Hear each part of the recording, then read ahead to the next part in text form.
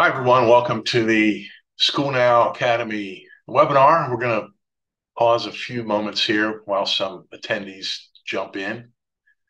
And so just give us a moment here before we start. Thanks for joining us. See people are piling in as we wait. So again, thanks for joining us.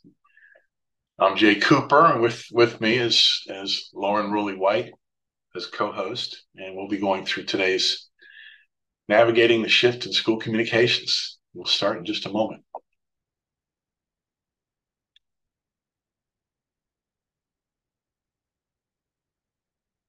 All right, here we go. Navigating the Shift in School Communications. Thanks again for joining us. We've got some a lot of school and PR communicators on board, some superintendents, IT people, and others, administrators in the school districts and schools. And we really appreciate your time.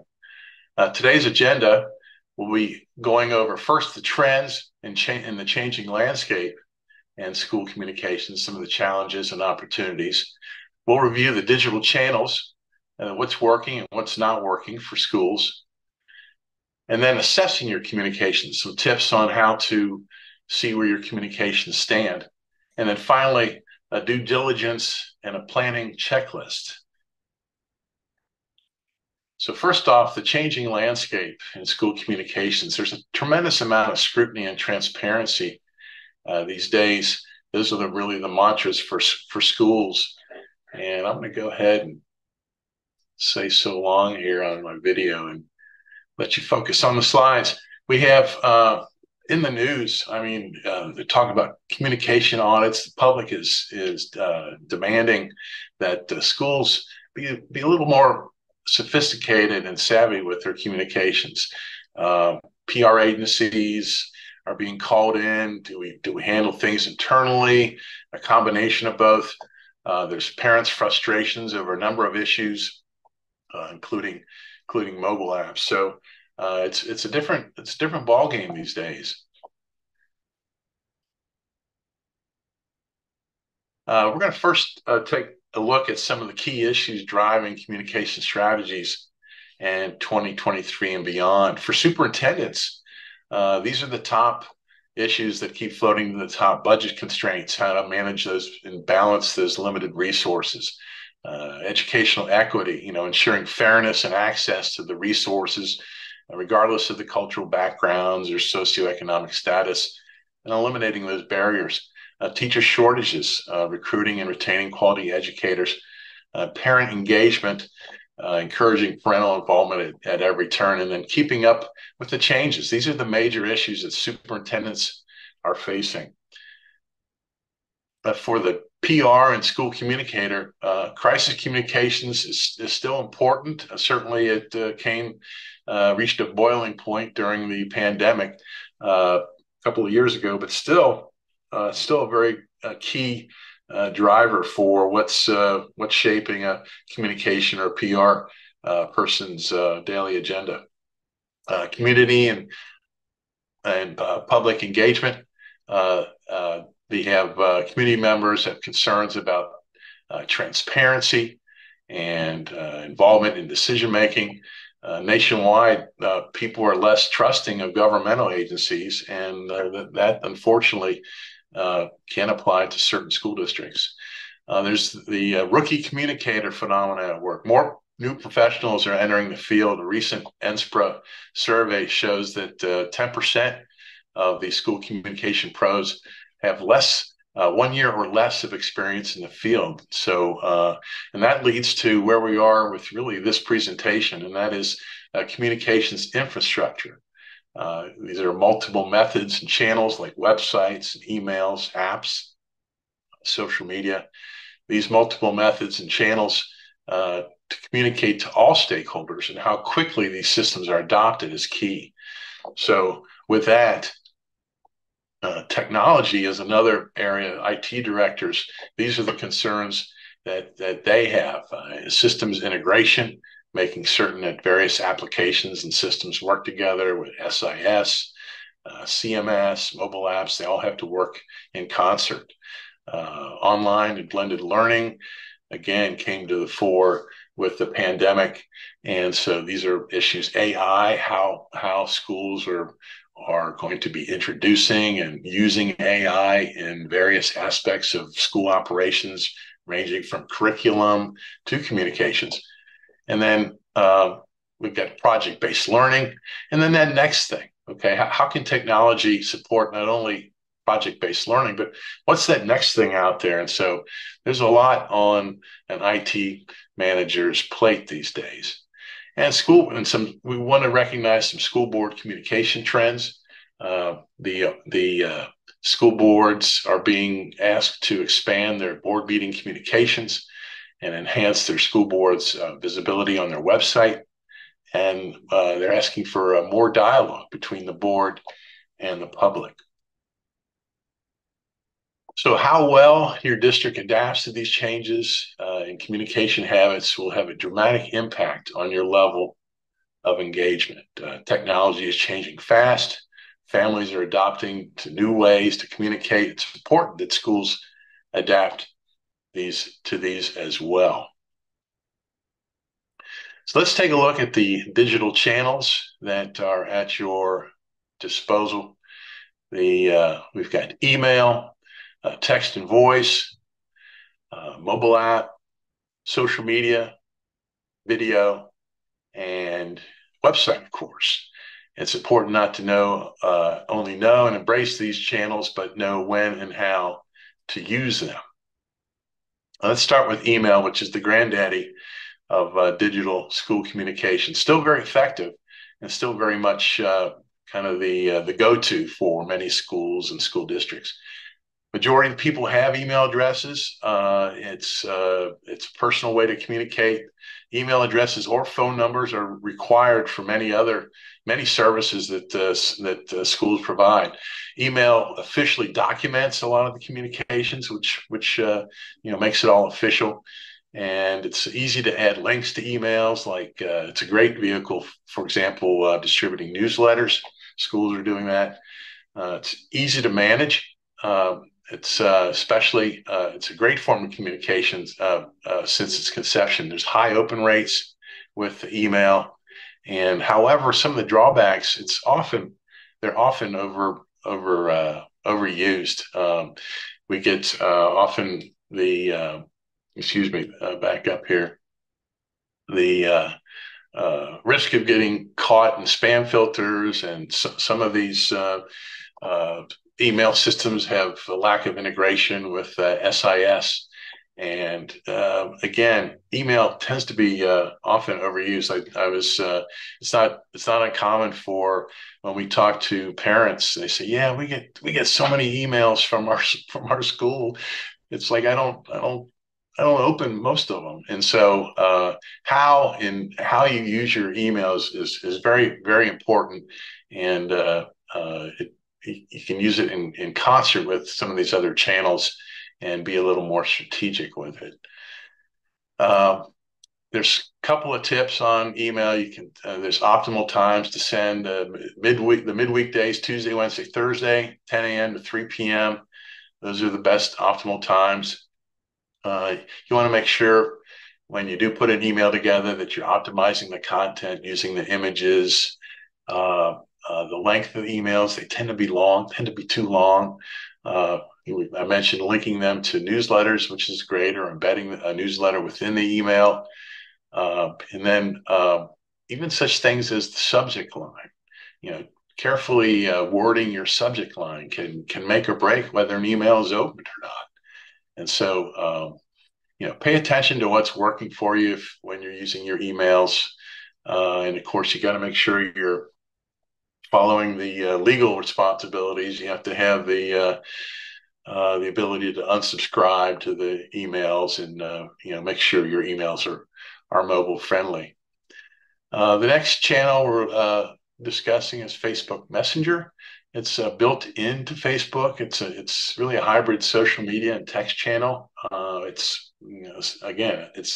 essentially built right into Facebook. A very high adoption rate because it is so automatic.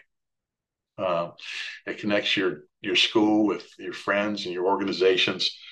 And at last count, it's over 140 million users. So in the demos on it, or it's reaching your younger parents, ages I think 25 to 34.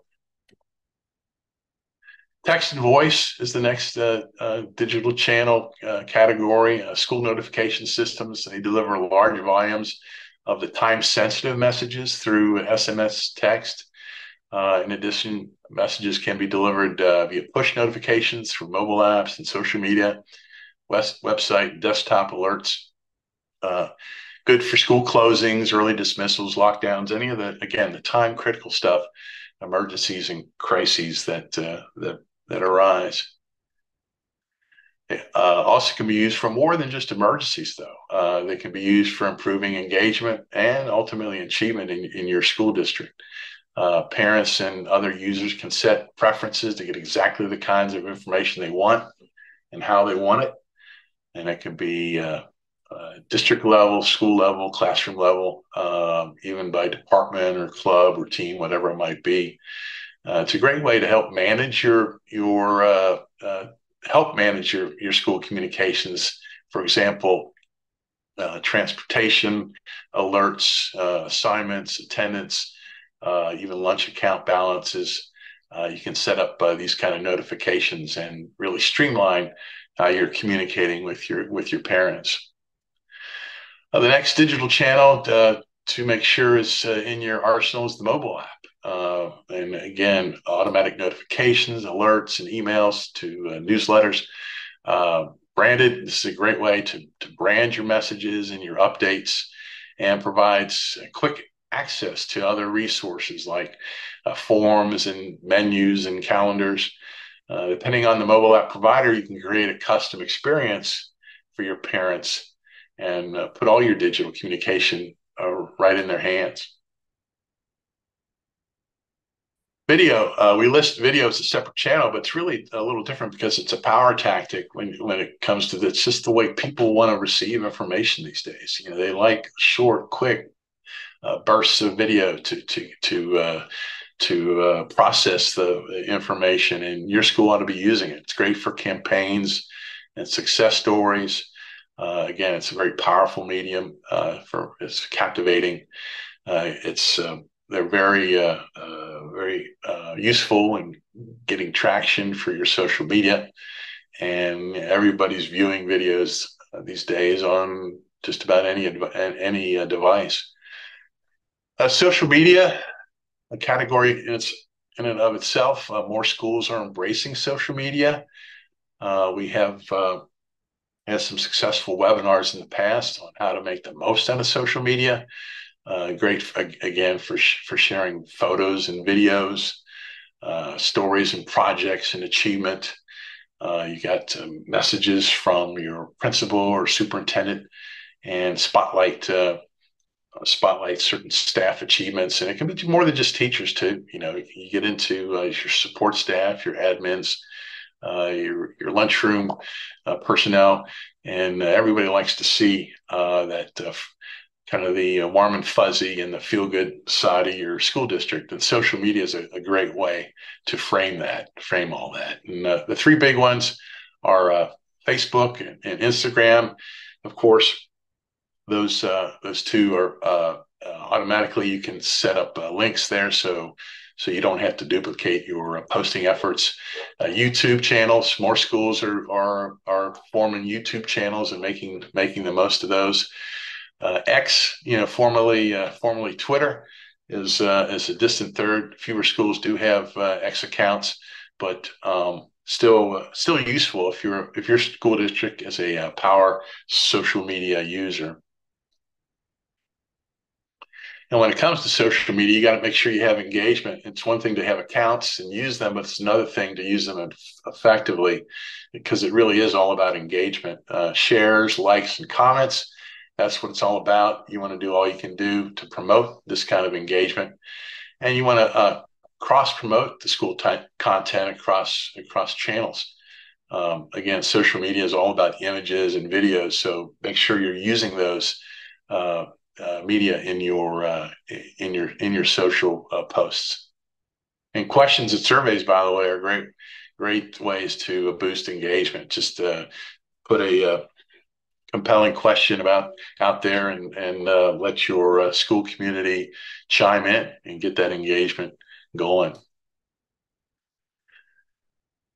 Facebook Live is a great tool. It's real time online live streaming function built into Facebook. It's great for any special events you might have.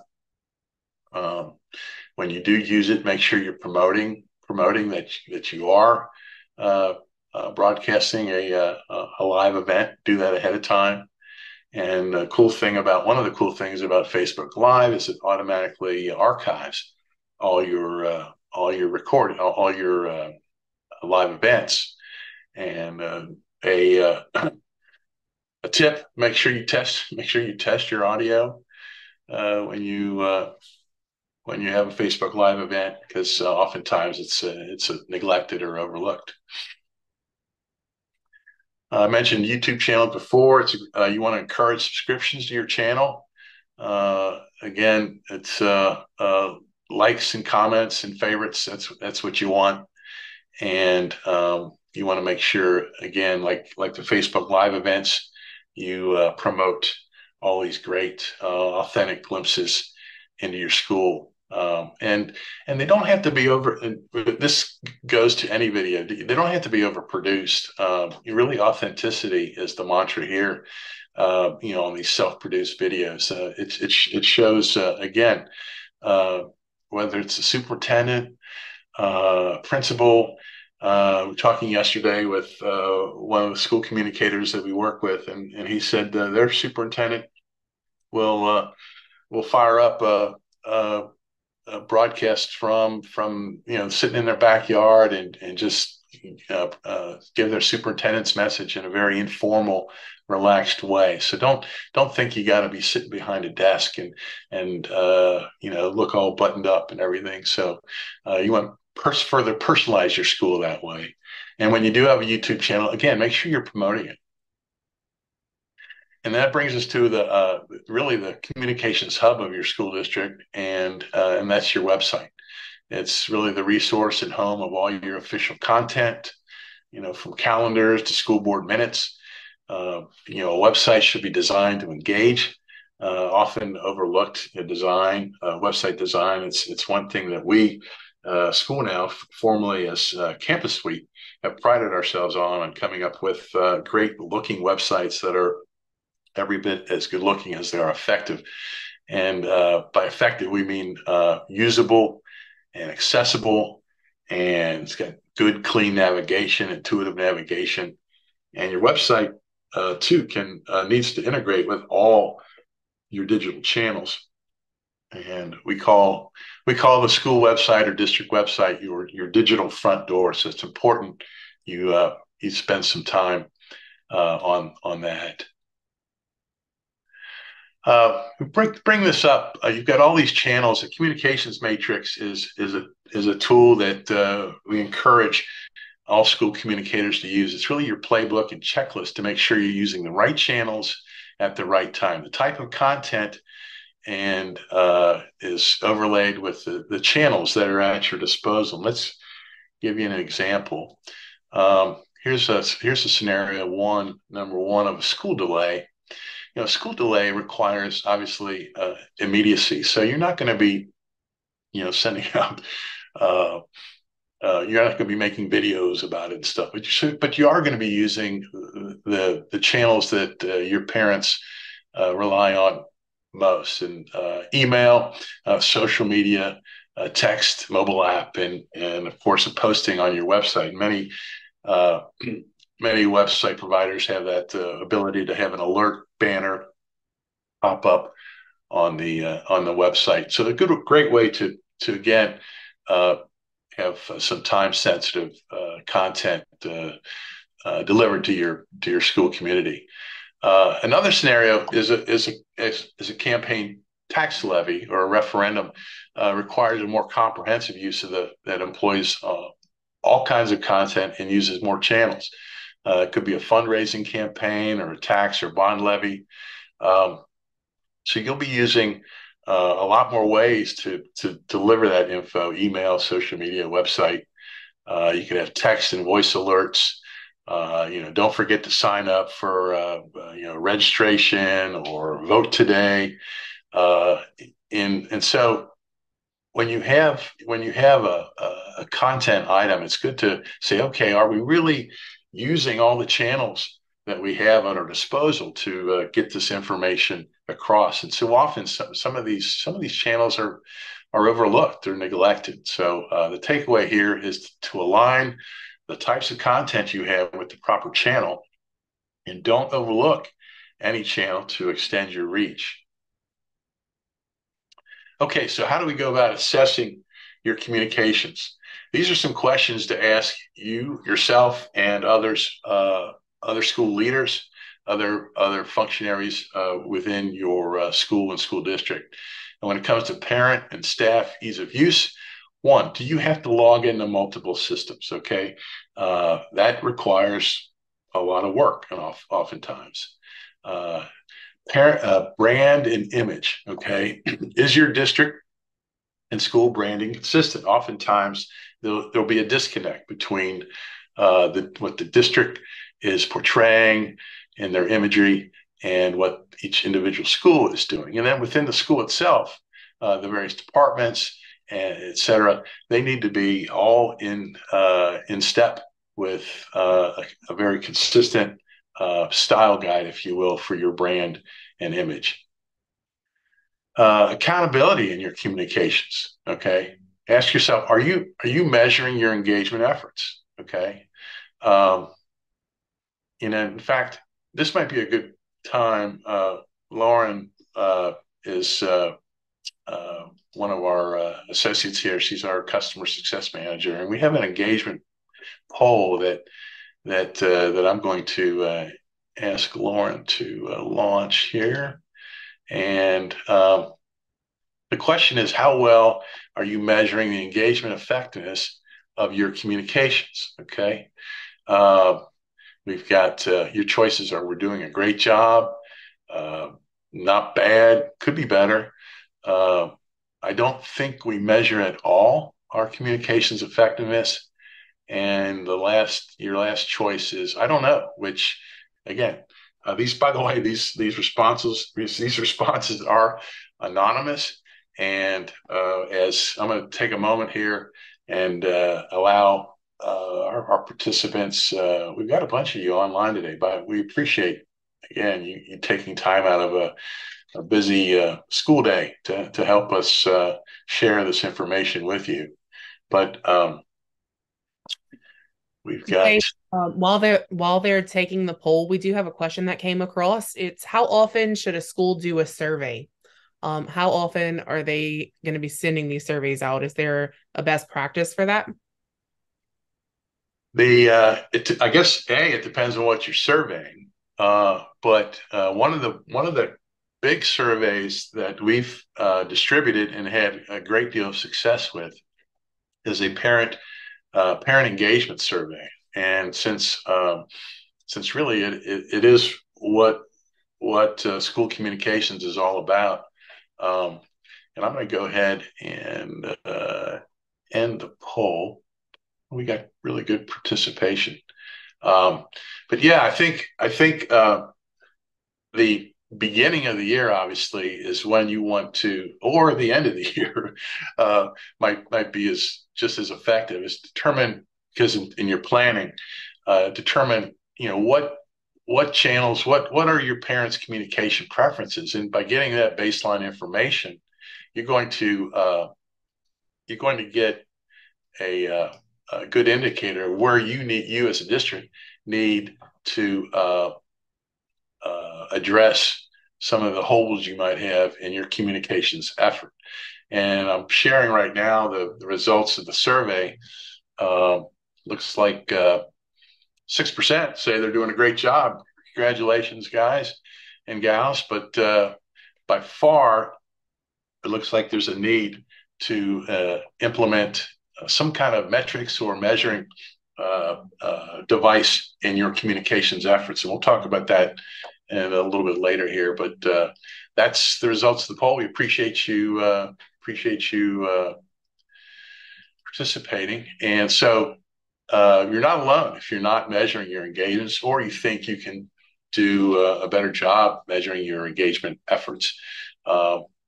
Another question to ask your staff is, are you reaching all your audiences? And that's an increasingly important consideration as it relates to translations and accessibility. We have obviously multicultural audiences within your district that you want to make sure you're reaching. And of course, those persons with disabilities need to be taken into account, make sure there aren't any barriers to communications for them.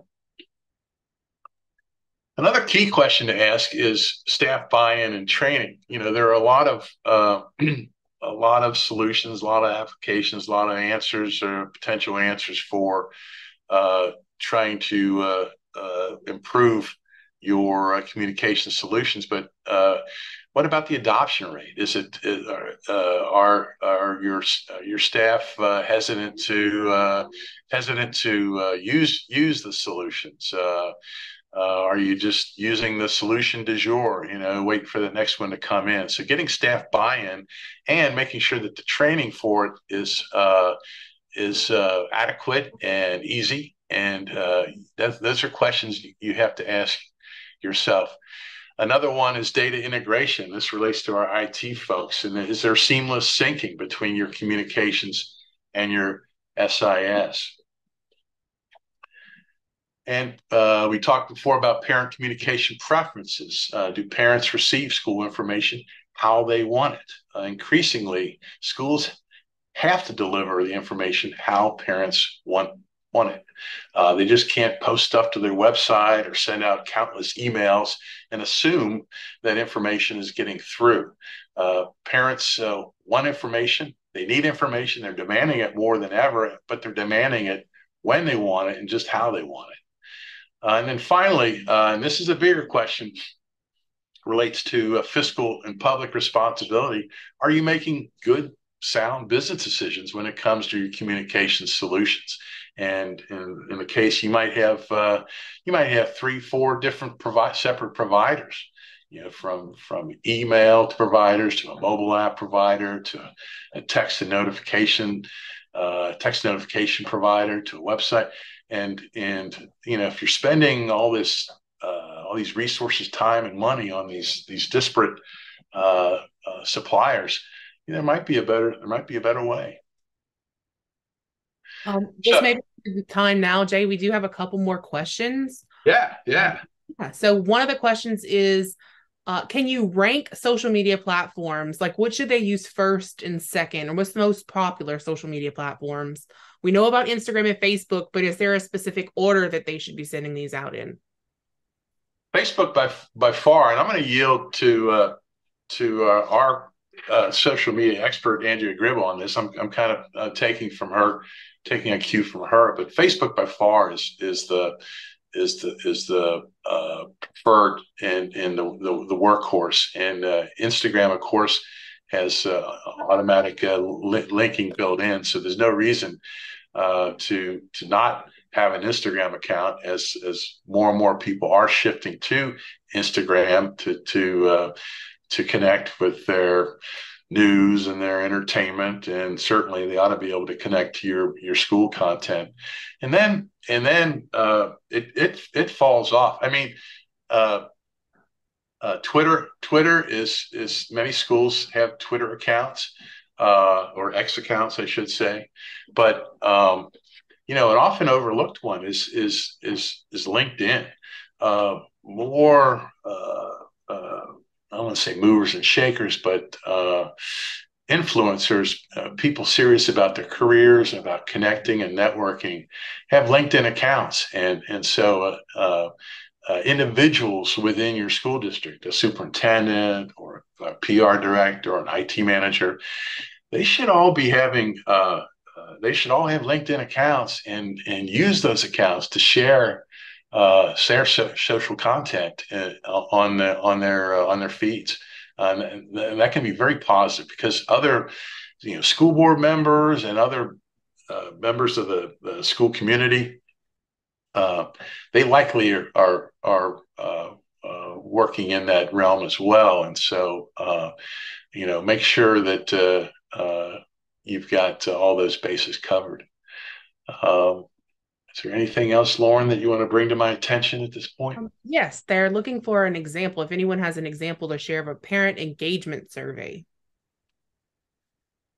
A parent engagement survey. Yeah, in fact, we've got one that we could share. But if other school districts on board this webinar, if you want to send it to our attention, we'll make sure we share that with not only the person that asked the question, but also with everybody who's signed up for the webinar.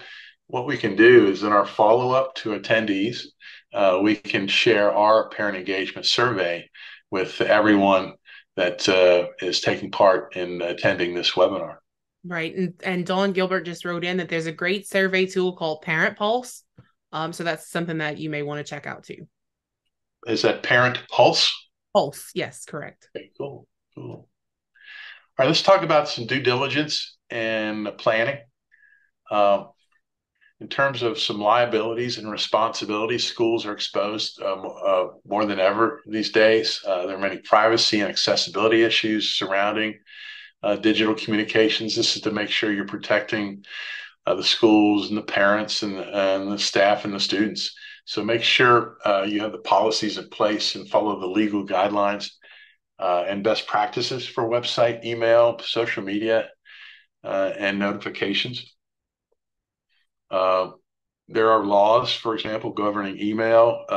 You got to provide a physical address. You got to have a way to opt out of emails, unsubscribe. And even though it's kind of a closed audience, you got parents. There's some that just might test the legal bounds and say, hey, I don't want to receive information about this, but make sure you honor those opt-out requests quickly. And again, make sure you provide a physical address and provide that opt-out option. And with notifications, permission is required if it's anything other than an emergency that's deemed an emergency, and that's kind of open to interpretation. But if you're using notifications, for example, to promote a school levy or to promote a bake sale or whatever, you're probably pushing the limits of what notifications ought to be used for. And again, you can provide. This is the Telephone Consumer Protection Act. You can provide a way to have them opt out as well. And website accessibility.